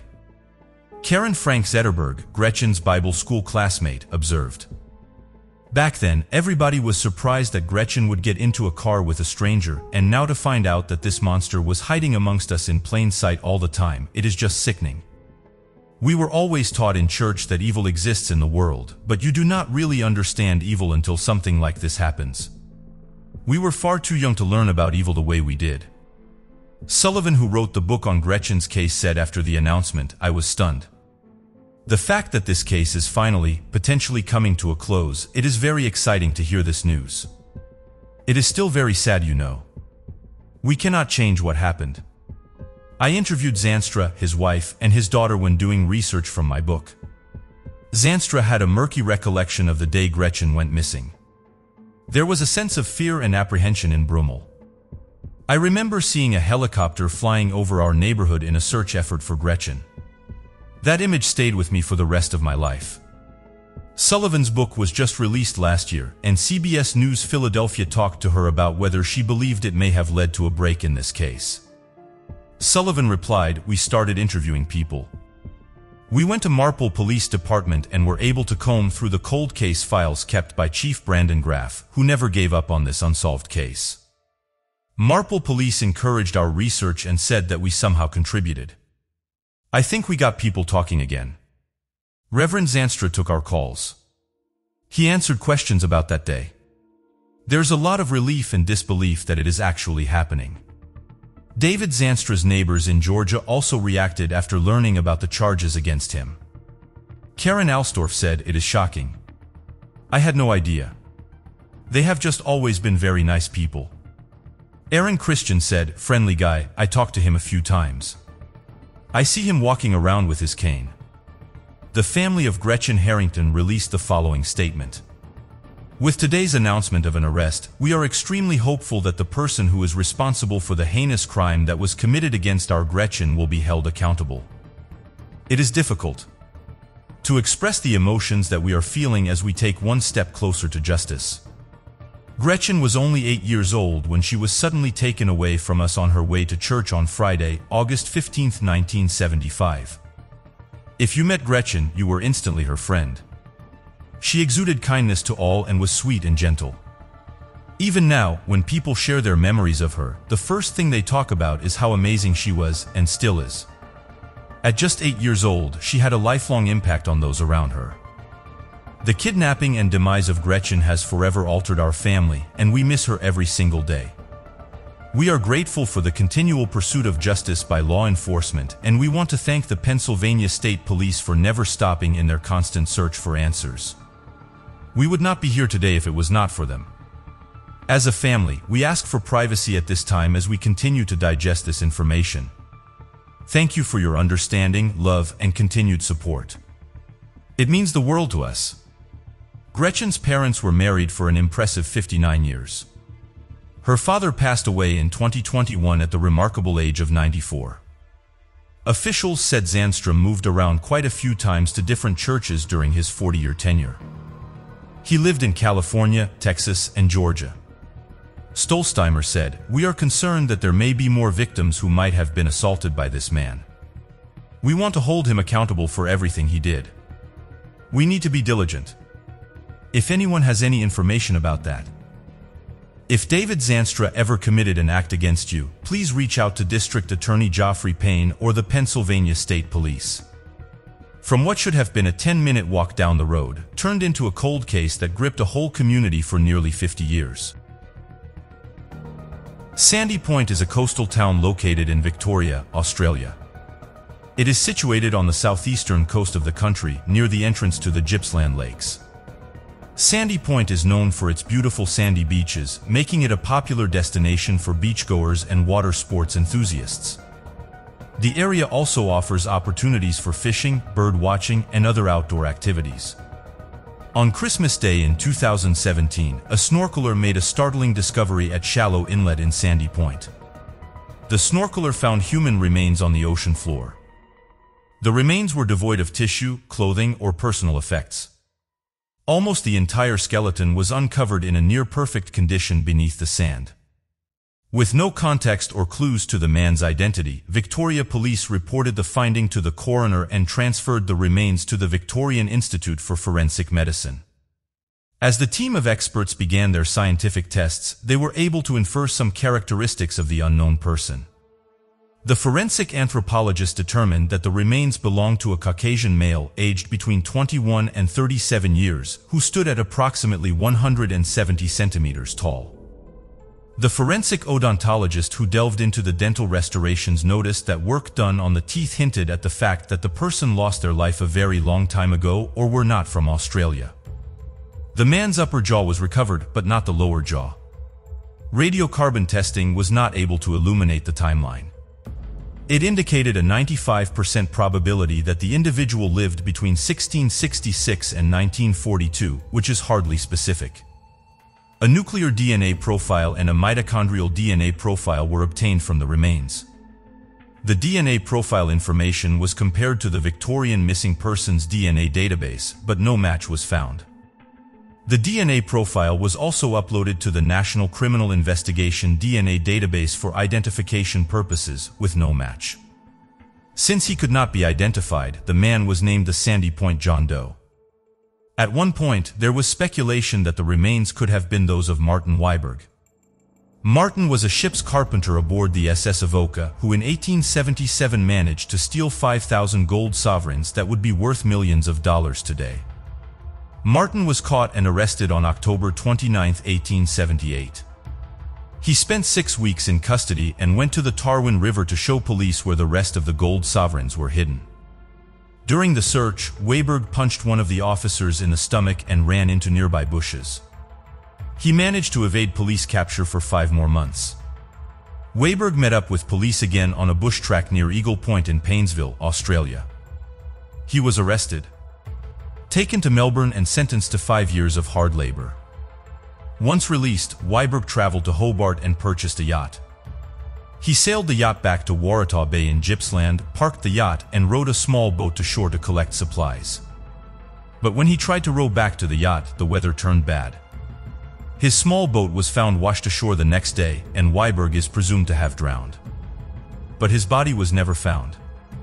Of course, the only way of finding out if the remains belonged to Martin Weiberg would be modern DNA technology. The Victorian Institute for Forensic Medicine was determined to discover the identity of this unknown man. Recently, they embarked on a program to explore the use of forensic genetic genealogy to solve several Australian cold cases, including this cold case. Forensic evidence was sent to Othram's laboratory in the Woodlands. Texas and Othram scientists used forensic-grade genome sequencing to develop a comprehensive DNA profile. Once Othram developed the DNA profile, it was returned to investigators, who then uploaded the profile to genealogical databases. The investigative research resulted in a compelling lead that Sandy Point John Doe was Mr. Christopher Luke Moore, a Gippsland farmer and World War I veteran who was thought to have drowned in Waratah Bay in 1928. He enlisted for the war, aged 18, serving for more than 18 months for the 10th Field Artillery Brigade. Police and coronial documents reveal that Christopher was at Waratah Bay with his parents, Cornelius and Charlotte, brother Francis, wife Elizabeth, and toddler Mary when he got into difficulty in the waves on December 30, 1928. A beachgoer tried to save him, but the tide was too strong. Cornelius Moore spent 10 long days searching the coastline for his son. Without success. Unearthed historical records unveiled an interesting twist. Mere weeks after Christopher's potential drowning, a local Sandy Point farmer discovered a mandible at Shallow Inlet. Christopher's father, recognizing the distinct dental work, confirmed the mandible as his son's. The coronial inquest held on January 24, 1929, officially validated this identification. Recently, the Victorian Institute for Forensic Medicine's findings were shared with the state coroner. A possible grandniece of Christopher Luke Moore was identified, residing in Gippsland, Australia. Police contacted this vital link to history, and she graciously cooperated, confirming the family's account of Christopher's drowning and the subsequent recovery and burial of his mandible. To establish an irrefutable familial connection, the grandniece provided a DNA sample. Through confirmatory DNA analysis, the truth was confirmed. Sandy Point John Doe was indeed Christopher Luke Moore. The discovery was made in July 2023. It is confirmed that Christopher accidentally drowned and no foul play was involved. Thanks to the effort of the Victorian Institute for Forensic Medicine and Othram, a 95-year-old case has finally been solved. 12-year-old Jennifer Renee Odom was a 7th grader at Thomas E. Waitman Middle School in Wesley Chapel, Florida, in 1993. She played the clarinet in a school band, and she was also a barefoot water skier who placed high in tournaments. Often she was the skier who climbed to the top of the human pyramid gliding atop the water. Jennifer was born on August 25, 1980. She was the eldest daughter of Renee Converse and stepdad Clark Converse. She had a 9-year-old sister, Jessica Ann Odom, and was the granddaughter of Jim and Margie Denny. They lived in St. Joseph, a small community near Dade City, Florida. Jennifer and Jessica had a rabbit called Beanie. Jennifer also absolutely loved her Springer Spaniel Gypsy. The two sisters built forts, rode four-wheelers, and spent summer days swimming in the creek behind their house on the family's 15-acre property. It was a crisp morning on Friday, February 19, 1993, when Jennifer Odom put on her white jeans and white turtleneck in order to get ready for school. She put a red cashmere sweater, a gift from her grandmother, over her shoulder-length chestnut-colored hair. She was slim and tan due to spending a lot of time outdoors. On that same morning, after lacing up her pair of black boots, she got into the car with her mother. The two drove 200 yards up the winding lime rock driveway to wait for the school bus near their mailbox. Jennifer climbed onto the bus and took her usual spot on the back seat, so she and her mother could see each other until Renee, following behind, turned left to head to work. After school, at around 3 p.m., Jennifer stepped off her school bus, waved goodbye to her friends, and started walking the short 200 yards to her home. At about 4 p.m., Jennifer's sister arrived at their home from school to find it locked and unable to enter. She then called their mother to tell her that her big sister was not home yet. Renee Converse then realized Jennifer must not have made it home. She called Jennifer's best friend Michelle, who stated that she saw Jennifer exit the bus and begin walking home. Within hours, deputies launched a wide-scale search. A search party of about 400 volunteers was formed to help scour about 60 square miles of countryside. Family, friends, neighbors, and other volunteers searched for Jennifer. Law enforcement was equipped with police dogs to comb the rolling groves, pastures, and woods surrounding the tiny Pasco County town of Dade City. Every law enforcement agency in the Bay Area was looking for a blue truck that was seen in the area by some of her classmates. Children riding the school bus with Jennifer remembered seeing an older light blue, unknown model pickup truck slowly following Jennifer down the road in the direction in which she was walking. The children described it as having a silver-painted rear bumper, not chrome, and a trailer hitch with wires hanging and pipes or a ladder in the back. The driver was described by the children as a white male in his 40s with shoulder-length brown hair.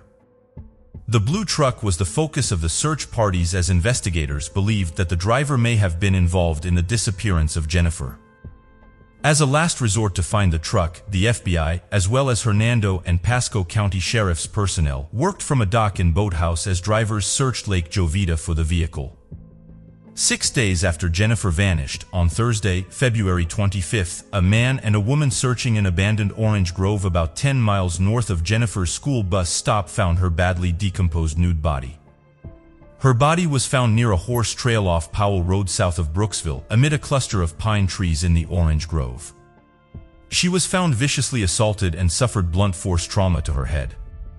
Detectives said she likely lost her life there in the woods, not long after her disappearance. We are not exactly sure how long her abductor kept her captive or when exactly the slaying took place, but we are relatively confident it took place in that field. He added, "Every one of us, including those in law enforcement, can look at Jennifer as our niece, our sister, our granddaughter, and realize that it is a tragedy beyond tragedy, neither the blue truck nor its driver." While Jennifer's family was still busy with her funeral arrangements, country music star Vince Gill was scheduled to sing at the local Strawberry Festival on Monday, March 1, 1993. Jennifer's stepfather, Clark Converse, said the girls had looked forward to Gill's performance for weeks, hoping they could get him to autograph photos. Before the concert, Clark Converse and Jessica went to the festival to fulfill Jennifer's wish that Gill autograph a photo in which Jennifer and her sister had posed with the singer at a previous concert on January 10th. Between shows, festival Vice President Joe Newsom took the 3 snapshots to Gill, who was eating dinner. Jennifer's stepdad had asked that Gill autograph one for Jessica, one for Jennifer, and one for both girls. Newsom said afterwards, "I told Gill this young lady had been slayed and her dad was outside." Gill replied that he remembered hearing about the incident. He, who also had a young daughter, autographed the photos, writing on one to Jennifer, "May God be with you," as both Gill and Newsom wept. Before singing the last song, he told the audience about Jennifer. "I'm going to try to get through this the best I can," he said, his voice cracking. Gill sang his Grammy-winning hit, "I Still Believe in You," and dedicated it to Jennifer, who was tragically robbed of her life. Midway through the song, with tears running down his face, Gill asked the crowd to help him finish. Nearly 15,000 voices joined in. Radio personality Jeff Moore stood backstage and looked out at thousands of tear-stained faces. "It was heart-ripping," he said afterwards. Unfortunately, with no one in the community providing investigators with useful information, her case went unsolved. 13 months before Jennifer was abducted, on January 16, 1992, a 17-year-old girl was kidnapped as she got off a school bus in north-central Pasco County. She was found in a pool of blood behind an abandoned house, brutally attacked, assaulted, and beaten. Sheriff Neenhu has said she suffered injuries to her head and skull that were very significant. She survived, but her life was forever changed as she was paralyzed on her left side. Neenhu has said she was a former honor roll student and track and field participant and was a true victim. She was not engaged in a high-risk lifestyle. Law enforcement was able to collect DNA from the crime scene at the time. Since there were similarities between what happened to Jennifer and the unnamed girl, detectives believed the cases may be related. Both victims were adolescent girls who were abducted after getting off of the school bus in Pasco County, taken to a remote field, assaulted, and abandoned with the belief they will succumb to their injuries. The other victim was found just a few miles from where Jennifer's body was found. After a series of blind alleys, the police called upon psychic Nancy Meyer 16 months after the incident to assist in finding the person responsible for what happened. Nancy Meyer is a psychic from Pennsylvania who has been working with police around the country for decades. According to Nancy, she had consulted in more than 300 criminal investigations and had offered critical clues more than 80% of the time. Nancy believed that two men were involved in taking Jennifer's life. She described them as white, muscular mechanics, and she said one may be a smoker with a heavy cough. The crime scene photographs were classified. Therefore, Nancy Meyer was not allowed to see it. Despite this, she was able to visualize two men in detail. She was taken to the site where Jennifer's body was found. Nancy pointed out that there were belongings in a nearby area that had not yet been discovered. She was able to describe several of Jennifer's items that were still missing, including her cousin's clarinet case with the letters LO on them. She continued to give information about the perpetrators in hope of solving the case. Detective Carlos Douglas of the Hernando County Sheriff's Office said, "Nancy Meyer was extremely accurate on some things that led us to look in other areas that we had not thought of, so we obtained a lot of information from what she had to offer." On December 2, 1994, Jennifer's unsolved case was aired on an episode of Unsolved Mysteries on national TV. After the show aired, more than 50 phone tips and even more investigative leads from around arrived by mail at the Hernando County Sheriff's Office. A spokesman of the Sheriff's Office said, "The show did for us what we wanted it to do. It got us some more exposure." Despite the new exposure, former Hernando County Sheriff's Major Gary Zorn Smith, who oversaw the investigation in its early years, said the investigators were stumped. He said there was a strong possibility the crime would go unsolved. "And what's even worse is that if we solve it, it may take another crime to do it," he said at the time. Approximately 2 years after Jennifer's body was found, on Thursday, January 5, 1995, a couple hunting for scrap metal in a rural area of Hernando County discovered Jennifer's missing book bag and clarinet case. It was found several miles from the location of her body. Police were able to lift fingerprints from her backpack and clarinet case from what is believed to be the person responsible. Unfortunately, there was never a hit in the database for a suspect matching these fingerprints. Over the years, the case garnered national attention and haunted the Tampa Bay region. Thousands of dollars in reward money offered for tips went unclaimed. Detectives logged tens of thousands of hours chasing leads. Jennifer's family waited for news as the years turned to decades. Jennifer's mother, Renee Converse, wondered if it was somebody Jennifer knew. Clark Converse, Jennifer's stepfather, added, "There is a real chance that the person who did it is somebody we have contact with. If they catch someone, we're going to be thrown into the spotlight. Learning how to deal with a trial and confronting this person is going to throw us to square one in learning to deal with this." Renee said she cries a bit more each year. "The reality is that Jennifer is gone and will never be in our lives again. Nothing is going to change that." She also said that the family is thankful for what they do know. "We are blessed that we have this much closure. We are not looking for her. We know where she is." It is going to be a bittersweet finale. She could still picture her 12-year-old daughter, slim and sun-kissed, waving goodbye at the back window of the Pasco County school bus. It was the last time she would see her brown-eyed firstborn girl. Renee recounts the last words being spoken between the two as, "I love you." The couple said they have done everything possible to cooperate in finding Jennifer. They wanted the person found so that no one else got hurt. On Monday, February 19, 2007, the St. Petersburg Times reported that it marked 14 years since the unsolved abduction and subsequent slaying of Jennifer.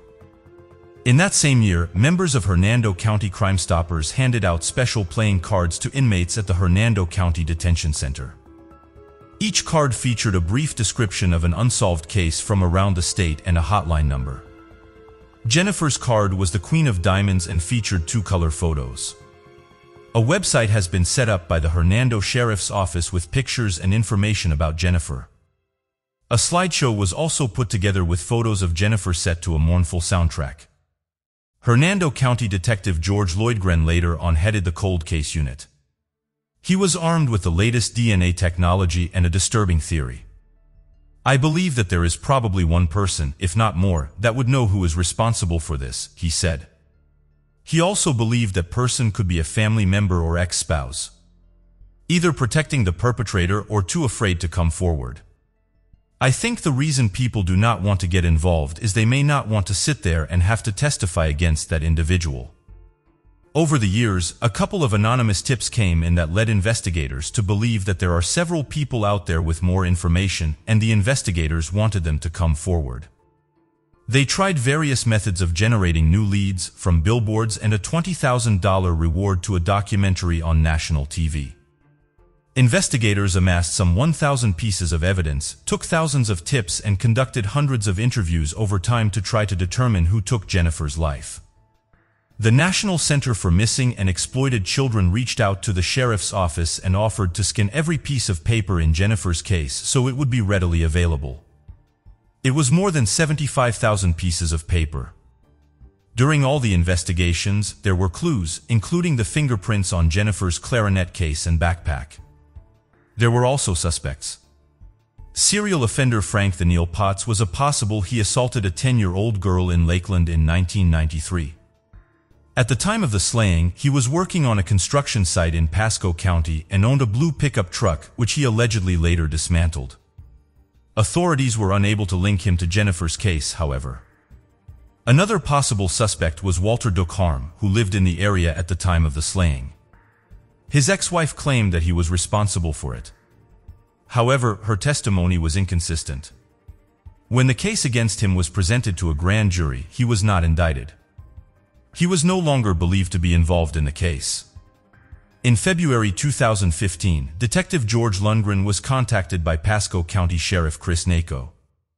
According to him, new technology had led to a solid lead in the 1992 case in which the teenage girl was found alive. It was the case investigators believed was linked to Jennifer's.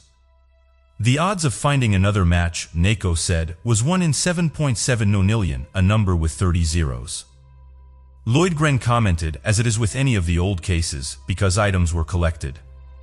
It is just now that the technology has advanced."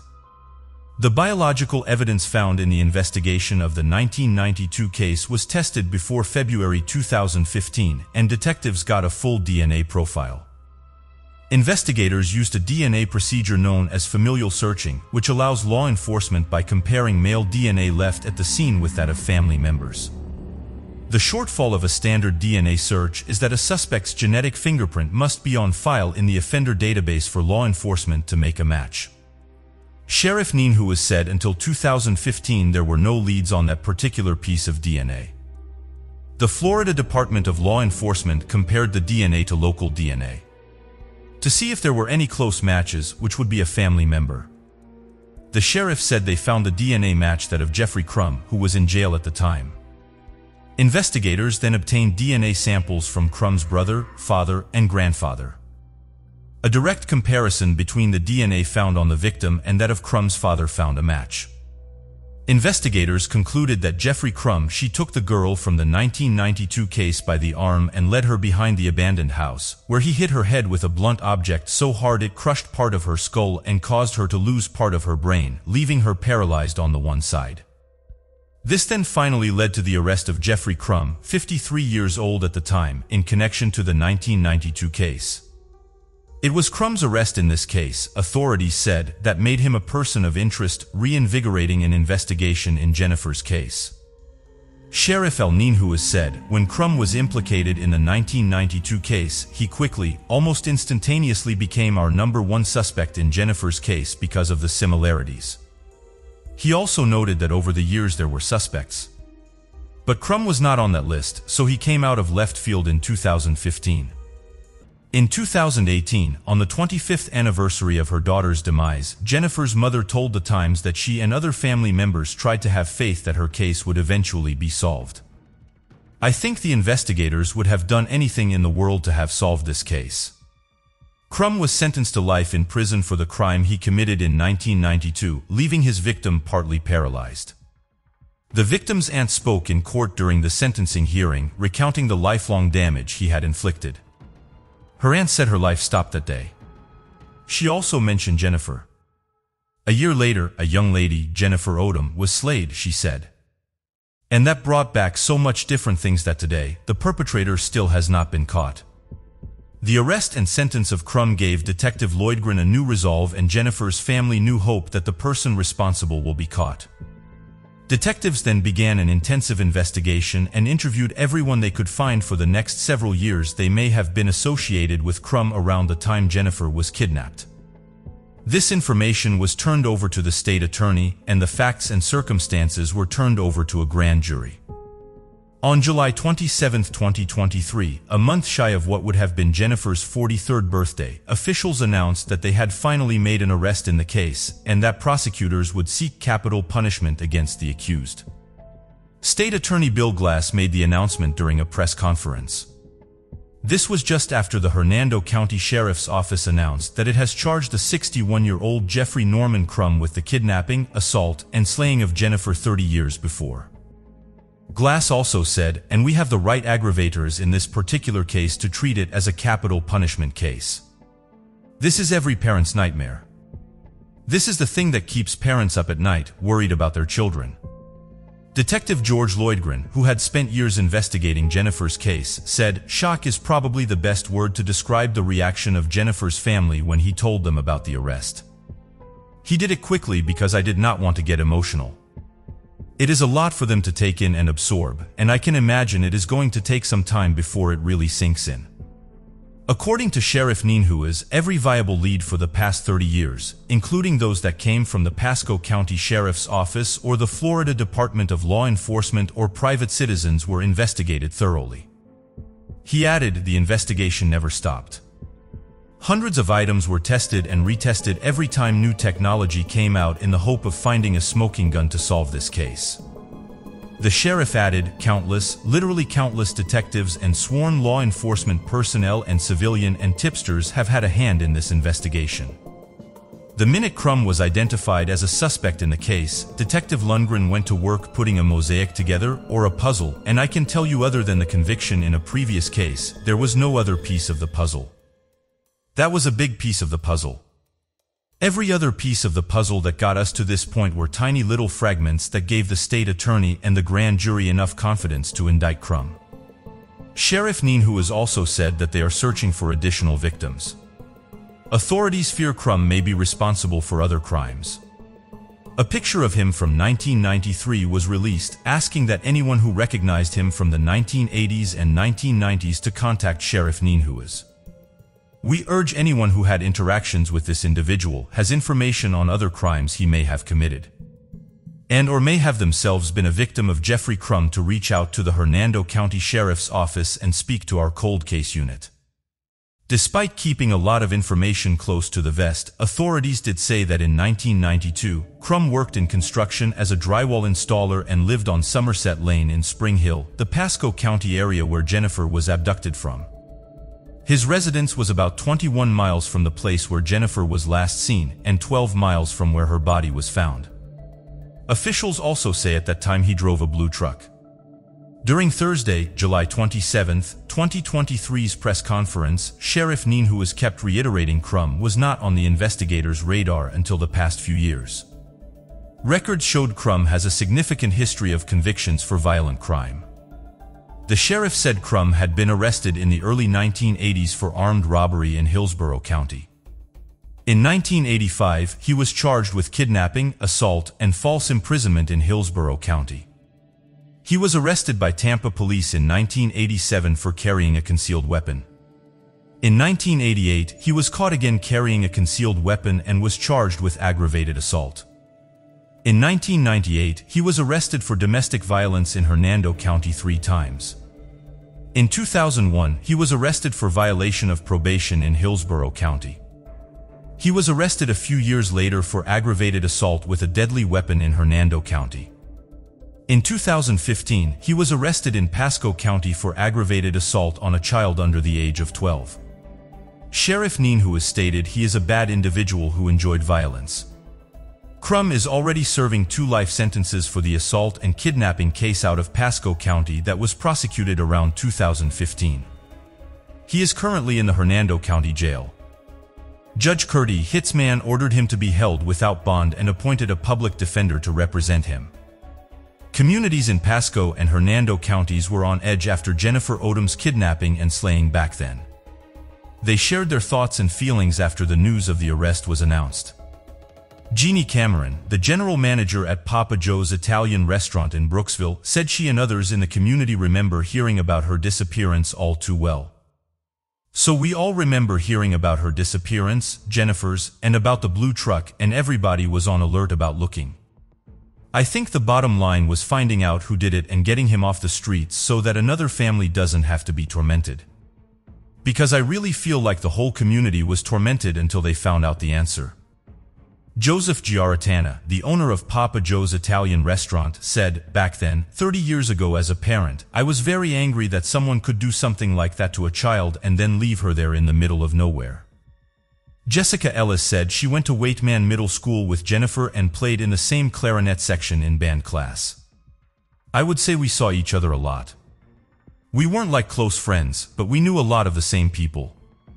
We rode the school bus every day, and I just remember her always being nice with me and everyone else that rode her school bus that knew her. You know, a lot of us are parents ourselves now. The fact that anyone would do this to a child, it makes me hold my 5-year-old a lot tighter now." Grief and fear followed in the days, months, and years after Jennifer lost her life. The arrest of Crum is closure for many in the community. Monica Faye Pritchett was born on February 16, 1979 in Anniston, Alabama. She was the daughter of Donald and Dorothy Pritchett and had 2 sisters as well as 2 brothers.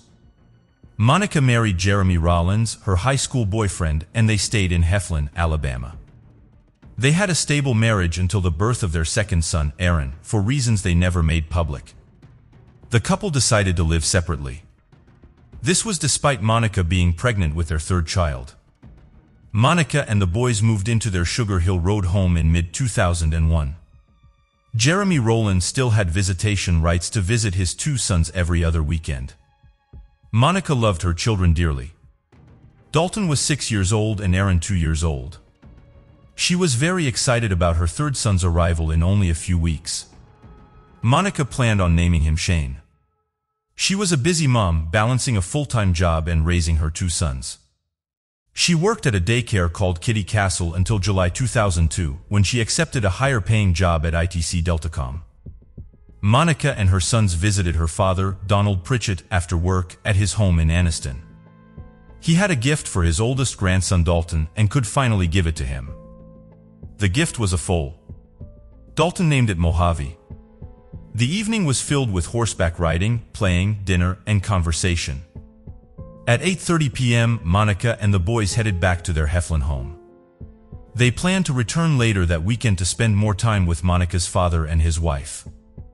However, when the weekend passed without any further word from Monica, relatives decided to go check and make sure everything was all right. When they arrived at Monica's mobile home on Monday morning, September 16th, nothing could have prepared them for what they would find. Had been brutally slayed inside their home. It seemed as if Monica went into labor from shock during the attack. The baby was found partially delivered and not alive anymore. 2-year-old Aaron was found alive and unharmed hiding in a closet. A relative called 911. The same day of the discovery, Jeremy Rollins, Monica's ex-husband, ended his 12-hour shift at Southwire around 6 p.m. and went home. A few hours later, officers arrived at his house and told him what had happened. They asked him to come to the police station. According to officials, Jeremy Rollins was quickly ruled out as a potential suspect and was cooperative throughout the investigation. After being ruled out, Jeremy said how he felt when he learned about what happened to Monica and Dalton. "It was unbelievable. There, where I was at, somebody was telling you something that you just cannot believe." Early press reports indicated that Monica and Dalton had both lost their lives due to stab wounds received at some point over the weekend. Everybody pretty much knows everybody when you live in a small town. And with a population of less than 3,500 people, Heflin is one of those towns. When something as horrible as a triple slaying occurs somewhere like Heflin, it rocks the very foundation of the community, especially when the victims were a young pregnant mother, a 6-year-old son, and her unborn son. The crime terrified the community, and people started improving security measures on their homes and kept their kids inside. Family members described Monica as an easygoing, loving mother who was always smiling and good with kids. Debbie Clark, owner and director of Kitty Castle, said she was just always smiling, just a good person. Her little boy, he was so precious. Funeral services were held for both Monica and Dalton on September 19, 2002, at Dryden Funeral Home Chapel. They were set to be buried at the Cedar Creek Cemetery, but prior to the burial, investigators decided they needed to collect more DNA for investigative purposes. On September 20, 2002, Governor Siegelman offered a $10,000 reward for information leading to the arrest and conviction of the person who committed this terrible crime. Very few details about the slaying were made public, even years later. The Heflin Police Department kept the details confidential as an investigative technique. They believed that the perpetrator would one day mention something about the slaying that was never made public, leading to an arrest. Captain Joe Neighbors of the Alabama Bureau of Investigation confirmed that DNA, fingerprints, and other evidence had been collected at the scene and were sent to the Alabama Department of Forensic Science for analysis. At the time, the department was facing serious backlog issues due to budget constraints, which created a delay in processing. In June 2014, Heflin Police Chief A.J. Benefield contacted the Attorney General office's cold based on new information. They began to interview people again. They met with the State Bureau of Investigation and local prosecutors and started new discussions. Police Chief Benefield was an officer at the time of the slayings. He and his partner responded to the 911 call of the relative who found Monica and her son's bodies. When talking about the case in 2014, Benefield had this to say: "So really, there were 3 victims. It was the worst crime scene I have ever seen. Not a day goes by that we are not talking about this or working on it in some way. It is very near to our hearts." In 2015, Benefield hinted that they were looking at someone that they have known about since 2002, but he did not elaborate further. In March 2015, the Alabama Attorney General's office joined the investigation. Authorities periodically posted on social media asking for information on the case. Unfortunately, no useful leads came in, and the case went cold for some time. In 2021, the case was reopened by Chief McGlawn and Captain Scott Bonner. They resent multiple items to forensic labs, both private and state. They continued to keep close contact with some of the family members and tried their best to provide support as much as they could. Although they could not go into specific details due to the ongoing investigation, Captain Scott Bonner said there was a suspect and evidence. There is no threat to anyone from the suspect in this case at this time. The suspect, who I cannot name yet, is in jail in another state for unrelated crimes. He said, "With help from the state, grant money from Seasons of Justice, and a literal truckload of evidence, investigators were able to make an arrest more than 20 years after the crime." Louis Landon Spivey was arrested on June 26, 2023, and charged with taking the lives of Monica, Dalton, and Shane. Heflin Police Department made the announcement to the public. Louis Spivey kept the sordid secret to himself until he was released from a Florida prison. He is now 39 years old and was 18 years old when he committed that horrendous crime in 2002.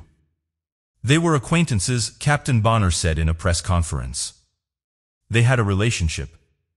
Bonner did not reveal a motive or the circumstances leading up to the slayings. For the last 15 years, Louis Spivey has been sitting in a Florida prison cell for an unrelated robbery and aggravated assault case out of Bay County, for which he was sentenced in February 2010. Captain Bonner and Chief McGlawn took Louis Spivey into custody after his release from the Florida prison. Captain Bonner explained, Louis Spivey has since cooperated with the investigation. He was looked at early on in the investigation by other agencies before we opened up the case. Good investigation work gave us some good leads. We did not have surveillance, pictures, or cameras, said Bonner. We did not have the things that you would have nowadays. When investigators sat down with Louis Spivey, he allegedly gave them a complete confession, outlined the crime, and took sole responsibility for the slayings. A bond hearing was held on June 29, 2023.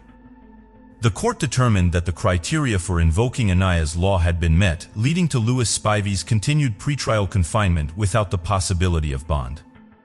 Anaya's law is a legislation named after Anaya Blanchard, a college student whose life was tragically taken in 2019. The law aims to enhance penalties for certain violent offenses in Alabama. It allows judges to deny bail or parole for individuals charged with certain violent crimes, ensuring that they remain in custody throughout their trial process. The law seeks to prioritize public safety and protect potential victims by keeping individuals considered dangerous off the streets during legal proceedings. Investigators gave few details on what led to the break in the case, but we do know about the confession and that the department was given a grant for DNA analysis, and several items were processed by a state lab and private labs in Canada. In a statement on behalf of Mayor Robbie Brown, Chief Ross McGlawn offered his condolences to the family of Monica and Dalton. Hopefully this will bring you some sense of closure to this awful chapter in your lives. We would like to extend our deepest gratitude and appreciation to Captain Bonner, the Heflin Police Department, and all the other agencies and individuals who displayed unwavering dedication and determination in their pursuit of justice for Monica, Dalton, and their grieving family. It was definitely the hardest case, and I have worked several similar cases in my career, explained investigator and Captain Scott Bonner. The box of reports and everything we had to go through, that alone took several months. This case proved to become personal to Bonner. He admitted he has probably spent more time with Monica and Dalton's family over the last 3 years than he had with his own. I have become really close to them, he said. It makes me feel great that I can give them some peace. Jeremy Rollins, Monica's ex-husband, remarried in 2011 and has twin daughters with his wife. Aaron Rollins, Monica's second son, graduated high school in 2018 and is now in his early 20s. The family still resides in Heflin. Louis Spivey was transferred to the Cleburne County Jail, where he is now being held without bail and awaiting trial.